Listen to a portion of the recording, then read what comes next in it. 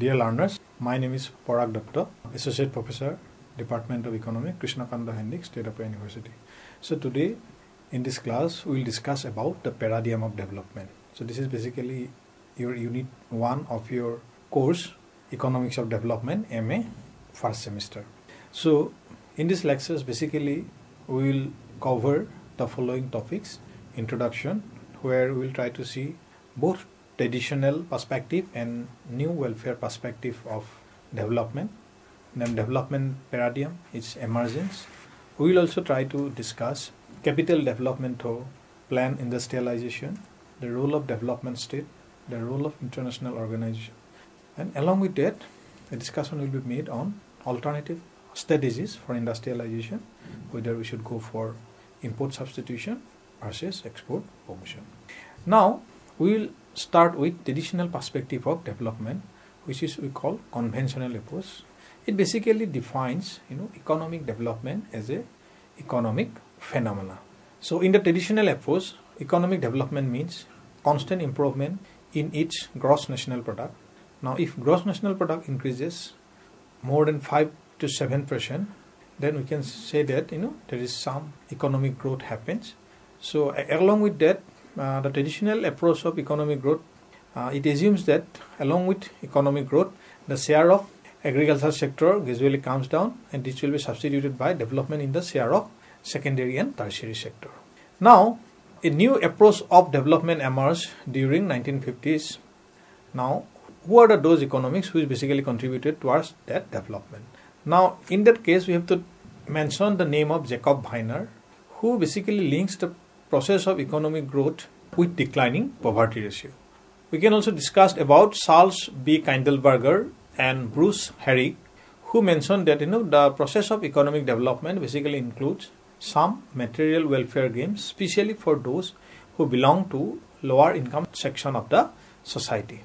Along with that, the new approach of economic development give emphasis on the following issues, that is eradication of poverty, illiteracy, different diseases, early death, changes composition of input and output that shifted production pattern from agriculture to industry. So these are basically some of the issues basically included in the modern approach of economic development. Now we will discuss about emergence of development paradigm. It basically means a set of modalities that countries need to follow to achieve the path of development.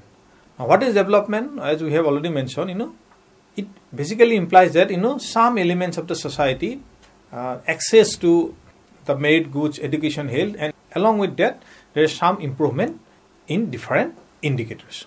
Now if we follow the above mentioned criteria which I have already mentioned, we can easily say that development is a multi-dimensional concept which exhibits changes in the complex socio-economic system, and it always considered as a holistic exercise.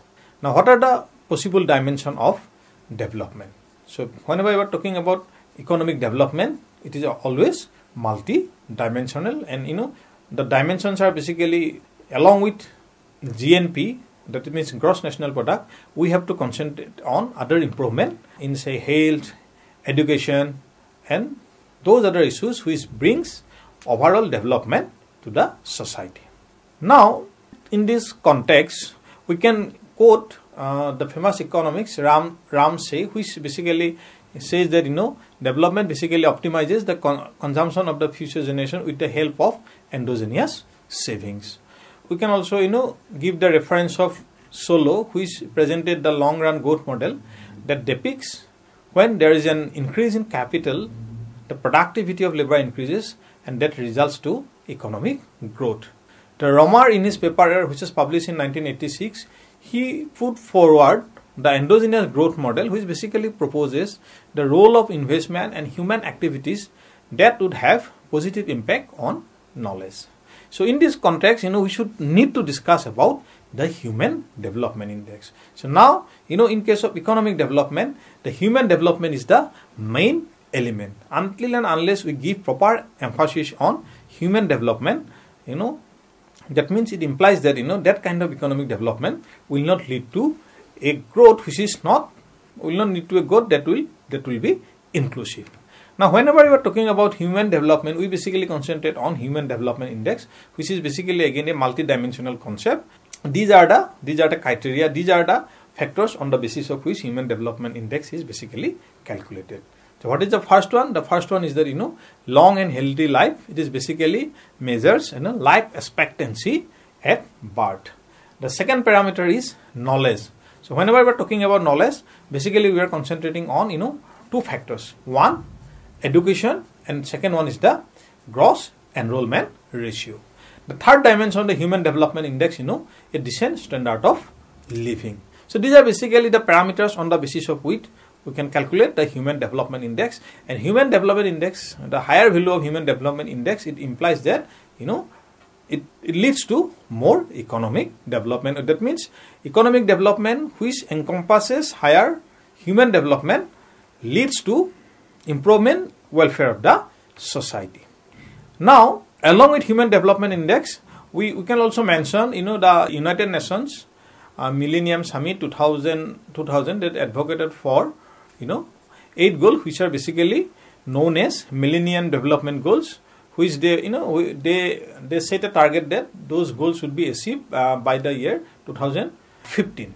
So what are those goals? There are basically 8 goals. The first one is that I think all of you know, eradication of extreme poverty and hunger. The second one is that active universal primary education. The third one is promote gender equity and empower women. The fourth one is reduce child mortality. The fifth one is improve mental health. The sixth goal of the Millennium Development Goal is to combat HIV, AIDS, malaria and other diseases. Seventh one is to ensure environmental sustainability. And last but not the least, the last goal of the last Millennium Development Goal is to develop a global partnership for development. Now, whenever you are talking about economic development, any kind of development, it required capital accumulation. Now, whenever you want to accumulate capital, there are various approaches. So what are those approaches? Capital accumulation may be through planned industrialization or in a traditional agrarian economy. It is basically, giving more emphasis on agricultural sector. Now, what basically it happens, what is the process of capital accumulation? Capital accumulation basically implies, whenever we are talking about asset, an asset increases as a result of increase in investment. Now, whenever you want to accumulate capital, it should be through investment. So, increase in investment results in enhancements of profit that, enlarges the scope of capital base. Whenever you are talking about the issue of capital accumulation, it basically involves 3 aspects: investment in fixed capital, portfolio investment, and investment in assets like housing. Now, I think all of you know, the famous economist Professor Joan Robinson. So, in her book on accumulation of capital, the economist that she shows that the rate of growth of capital is capable of increasing if the net return of capital rise in greater proportion than the capital labor ratio. And in Ricardian terms, it means that capital accumulation is strengthened by a fall in the real wage rate. Now, if development is considered to be the main issue for any welfare state, then what is the role of developmental state? Now, what is the role of welfare state? Now, if you see that any kind of economic system is basically determined by 2 organizations, market and state. Now, any kind of government, any kind of state, they have to decide which should be the dominant. When the market should be dominant, market will decide the ultimate goal of the state or the state intervention.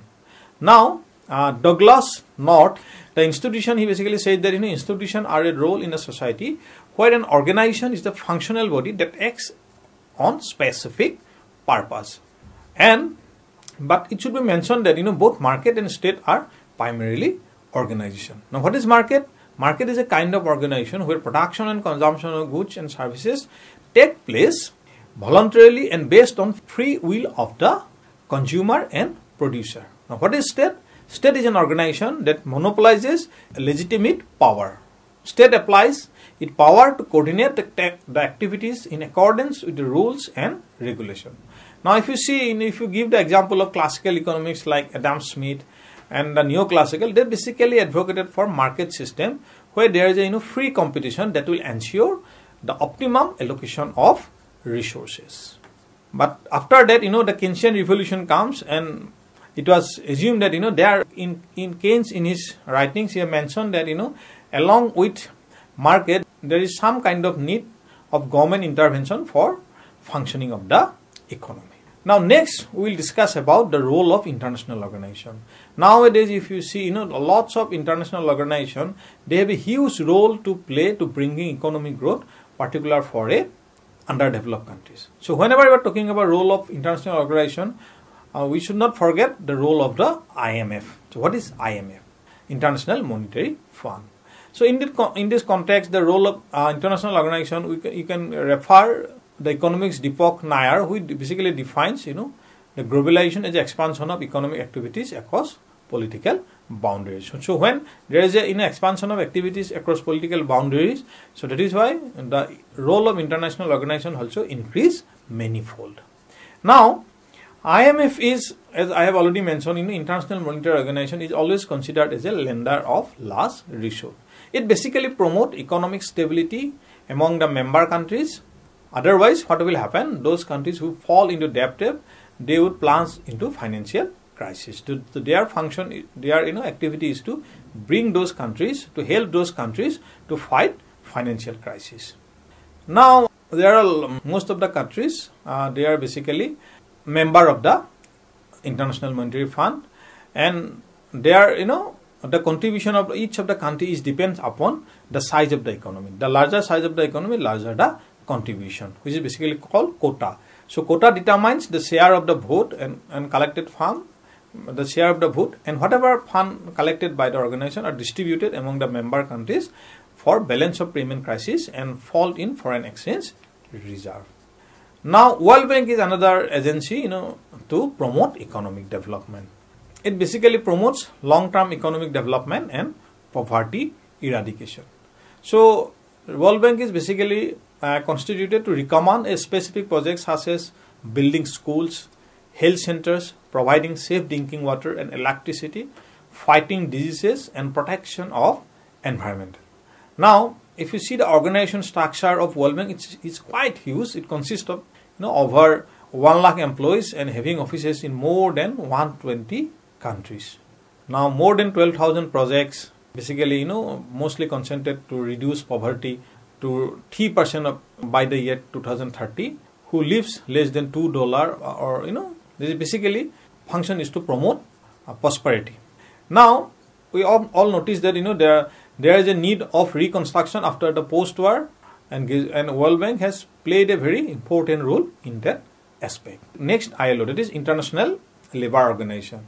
ILO is a part of Treaty of Versailles, Geneva, Switzerland. It basically promotes social justice and human rights. ILO frames a set of labor standards and convention for welfare of the labor force. Initially, it have 45 countries, and now if you see the member of International Labour Organization, it already crossed more than 187 countries. Now, 300 employees from more than 100 nationals, they are basically working for ILO, and their ultimate objective is to promote the dignity of labor and ensure social justice. So, the challenge for ILO is that the informal economy absorbs more than half of the global economy, which results in poor working conditions and absence of rights, low quality of employment, and absence of social protection. Though the function of ILO is to reduce those social problems. Now, we will discuss about what are the alternative strategy for development. So, basically, whenever we are talking about development, we are basically concentrated on import substitution and export promotion. Now, what is strategy? A strategy means a general approach, perspective that has greater scope than a policy. Strategy is implemented through a set of policies. Now, import substitution and export promotion are basically policy which is applied for bringing economic development. Now, import substitution is basically known as inward looking policy, and export promotion is basically known as outward looking policy. So, import substitution means imposing of tariff, quota, and other form of trade restrictions, and export policies are basically neutral towards trade. It try to encourage export and both import. So, in export promotion, government offers several subsidies, concession to promote goods that are exportable and subsequently earn foreign exchange. Now, while condition of the any country while adopting those kind of policies, they have to make a decision whether they should go for export promotion or import substitution, because it depends upon the condition of the country. So these are the issues we have discussed in this class. Initially, we are start with traditional perspective versus new welfare perspective. Next, we discuss about developmental paradigm and its emergence. Then, capital development through planned industrialization, the role of developmental state, the role of international organization, and last but not the least, alternative strategies for industrialization, whether we should go for import substitution or export promotion. So thank you for attending the class. Thank you.